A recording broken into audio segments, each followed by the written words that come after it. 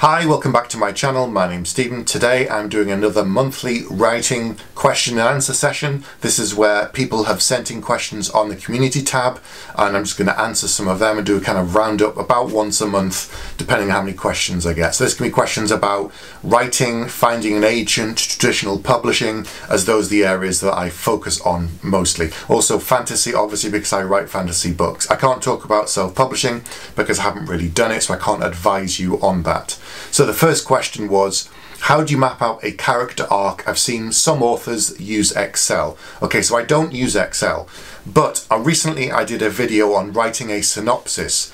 And in there, one of the questions that people have been asking is, what should the synopsis focus on? And a number of agents answered, and one of them said they want to know about the main beats and the main arc of the character within the book. So if you've got a one point of view or two or three, you focus on that main kind of arc. And this is kind of related because the next agent said, oh, you should focus on the main plots of the beats of the story and the arc of that. And then the third agent had said, well, surely the two are connected, the story and the character. And that's how I tend to work, because I plan all of my books. I know the story, I know the beginning, the middle, the end, and I know some of the kind of milestones along the way. And then you have the characters that interact with each of these. And of course they can change the course of the story a little bit, but it's more a case of knowing how I want the characters to interact with the main plot beats. Say you're writing a rags to riches story, someone who's a farm boy and become a great hero. That's the main arc of their story. And then you would weave it through the course of the main plot beats. I don't tend to work that way. I kind of start with the characters and the story at the same time, and I weave the two together. I kind of know the main arcs of the characters only by what's happening, and through that I can decide if someone's going to become a great hero or a villain, or if they get into a war in the middle of the book, then obviously, you know, are they entangled? Are they going to fight in the front lines? Are they going to try and escape it? Are they a coward? All of these things I've worked out ahead of time because I know what the character is like. So if you've built the character, you know how they will react in any given circumstances. So basically you could throw one character at any story. Pick a book off a shelf and throw one of your characters in there. Look at all the main beats and you know what's going to happen to the character. So I don't plan the arc, I plan the course of the story, and I have certain characters that interact with that story. So I don't have any kind of Excels or anything like that. If that works for you, great. I'm not saying you shouldn't. Just have a go and find what's right for you. The next question I received is it better to write for half an hour a day rather than plot several hours and put that aside to write? And my answer is always yes. Whether you're quite an established writer or someone who's just starting out, but especially if you're writing your first book or you're just getting into writing, my advice is always to write in small slices of time rather than huge slabs. And the reason is, writing, like anything else, requires practice. I believe your brain is a muscle, or the writing part of it is anyway. And if you write for half an hour every day, or even just 5 days a week, that builds up over the course of a month and over several months, and you'll get a lot of words done. Whereas if you sit down and try and write for a solid block of say 2 or 3 hours, for the first hour you might do quite well, but by the second hour you'll get really tired and you just won't be producing very much and it won't be very good, and by the third hour it'll just be rubbish and you'll be wasting your time, because it takes a lot of practice to build up to that kind of a span of time. Some people set daily word counts or monthly word counts. If that works for you, great. I'm not saying you should. I have 1,000 words limit a day. If I do that within the first hour, I can walk away and I've done my 1,000 words. If it takes me 4 hours, fine, that works. But I do it because I know I have to do so many words per month and so many months to finish for my deadline to get the books published. But if you're just starting out, I would start with a small segment and just practice. Peter Brett, the author of The Warded Man, also called The Painted Man, famously wrote that book on the commute into work on his phone. He would write for sort of half an hour, 40 minutes going into the train, into work, and the same coming home. He'd just write it in his phone, typing away, and the same on the way back. And when he'd get home at night, he'd upload it to his computer, he'd tidy it up a bit, check it, revise it a little bit, leave it. Next day, onto the train and do the same thing again. And that was a small segment, and he did it, 5 days a week, fitting it in around family time and weekends and holidays and everything else until he got a finished draft. And that's quite a smart way of doing it. So if you can do something like that, get up half an hour early, or at the end of the day write for half an hour before you go to bed, maybe something like that, I definitely suggest trying it. The next question was, how do you decide which ideas are worth pursuing?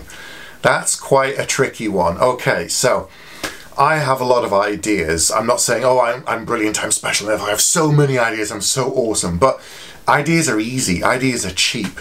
That doesn't make you a writer. Just because you have lots of cool ideas, so what? So what? You can write them all down. And that's kind of the key thing. If you have a couple of ideas a day, write them down, put them on a bit of paper, put them in a notebook, put them on a file, and put them away. And if you keep generating lots of ideas, file them. The way you know if an idea is worth pursuing is that it keeps talking to you. Even when you've put it aside, especially when I'm working on a book, I always get that kind of grass is greener thing. And from talking to lots of other authors, they have the same thing as well. Writing a novel takes time. For me, it takes anywhere from 6 months to a year. And that's a lot of focused, hard work. It's a lot of effort and it's a lot of hours. And it's quite a slog. Anyone says, oh, it's easy, I can just breeze through a novel. Great. But for most other people, it isn't. It's a slog. It takes a lot of effort, a lot of time. So when you're in the middle of a project like that, and you suddenly get another idea, it can be very appealing because it sounds so fresh and new and exciting. And you think, oh, I'd want to go and do that. But the problem is, if you put your book down that's half finished, and then you pick up the next idea and start working on it and developing it, in a few months' time, you're going to be exactly the same place you were, and then you've got 2 half-finished novels. So the way you know if an idea is worth pursuing is that even if this other one keeps niggling at you and talking at you, what I would suggest is write it down. Write as much of it down as you can, kind of expunge it from your brain, and put everything down in a massive blast, put it in a file and put it away. And if it keeps talking to you and you keep getting more ideas or more notes whilst you're working on something and little bits and pieces, keep writing them down and keep putting them. Focus on that first book and finish it and finish it and finish it. And then go and look at your file, whether it was the idea that was talking to you or some of the others.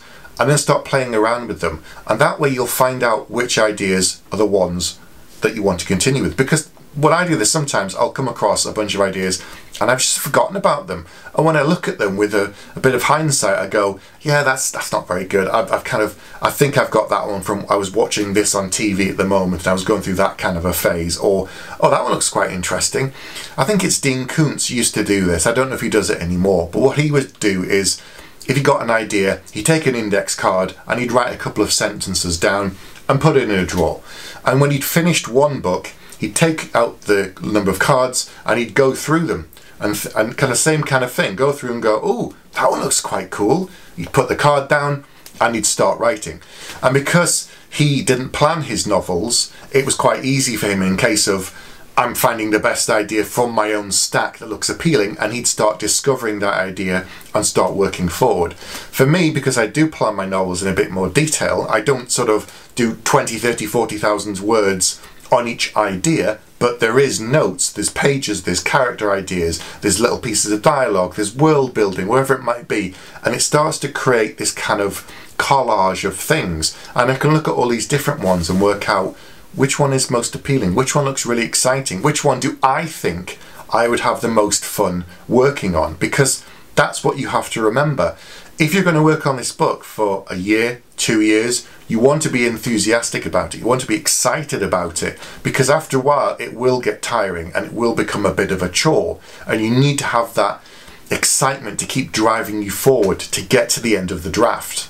The next question I received is, what does an outline for one of your books typically look like? Okay, so I plan my books, as I said, and what I tend to do initially is I have a character Bible, which tells me a bit about the people, who they are, what kind of information I want to impart across the course of the story, some of their main characteristics. I usually have a bit of a map, that's just for me. Most of my maps are never seen because they're kind of hand-drawn. My last couple of books did have a map in because it was relevant to the story, it was a quest story. But the main arc is I plan roughly the rise and fall of the story. I know the beginning, a kind of midway point and an end, and I write a bunch of notes on all of these things. And then I have to break it down even further. And eventually an outline for me will be a chapter by chapter breakdown. Chapter 1, I'll have a couple of bullets, maybe half a dozen bullets. Chapter 2, chapter 3, all the way through. And once you've got that stage, I'm then able to kind of take a step back, look at it, and adjust it accordingly, and then think, right, is this satisfying for the character? They go through all of this, and they don't really do much for the last third. Right, that needs to change, and I can change the story or change the arc of the character there. The next stage after that is I add more detail, because half a dozen bullets per chapter isn't really a lot. I flesh it out. I put in things like, what is this chapter actually about? What happens to the characters? What are the main beats? And if there's a number of point of view switches, which I don't tend to do. I tend to have one chapter dedicated to one point of view. That tends to work for me because I write a lot of multiple point of view books with 3 or 4.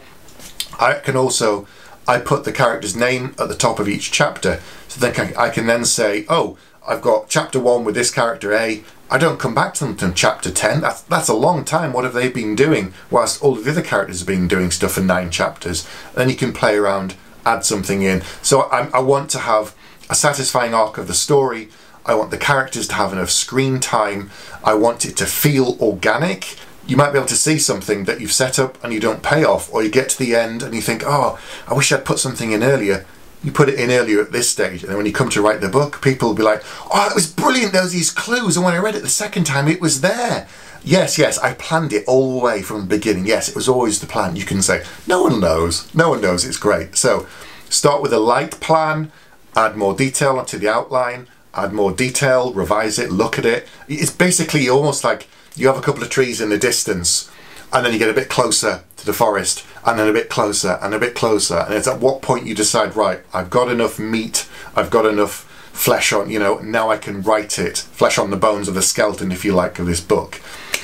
Some people keep going even further and have 20, 30, 50 bullets per chapter. That kind of robs some of the joy for me, because I don't always know everything in the chapter, and I get these creative leaps, and that's part of the kind of pleasure of writing the book for me. Is everything's planned out to the nth degree, it just becomes a chore. But that's just my personal opinion on that. Another question that was actually emailed in was, given that you know how difficult it is to get a book traditionally published, do you still DNF books? Do you kind of still give up on books? Absolutely, yes. Because at the end of the day, first and foremost, I'm a reader. I've been reading fantasy ever since I was a little kid. I love fantasy first. It was, myths and legends in the local library, and then I started reading, things like the Belgariad, books by David Eddings when I was like 10 or 12. I was probably a little bit too young, and then I jumped to things like David Gemmell when I was a teenager and so on, and Terry Brooks and all this kind of stuff. But I'm still a reader. I'm still always reading fantasy. I'm one of these authors that can read fantasy and write fantasy at the same time. Some people say it's too much like a busman's holiday. Some people say they're worried about copying their ideas and thinking, oh, I'm just going to keep pulling things from whatever I'm reading. But I'm not like that. I'm able to kind of separate the reader part and the writer part of my brain. So if I'm not enjoying a book, I'm gonna put it down, because there are so many good books coming out every year that I can't get through them all. And why slog forward on any book if I'm not enjoying it? Some people might say, oh, you should finish every book because you'll learn something from it. And if I'm reading a book and I don't like the character's voice, or I don't like the character, or I don't like the way the author does it, none of that's going to really teach me anything other than not to do that. So why slog through to the end if after 50 pages I think, yeah, this just isn't for me? I give books a 200-page kind of maximum limit. If I'm on the fence and think, maybe, I'll give it 200 pages. But if I'm really not enjoying a book, I can give up after 20 pages, 50 pages is my usual, and then I just go on to the next book, because I've got a stack of books and new ones are coming out all the time that I'm desperate to read. So yes, absolutely, there's more books than time, so I do give up. Right, that's a quick roundup of some of the questions. If you have any questions in the meantime, submit them on the community tab. Don't forget to like and subscribe to this channel. If you want to join the private Discord, which is a private writing community, I've set that up. There's a link down below, but I'll be back soon with another video.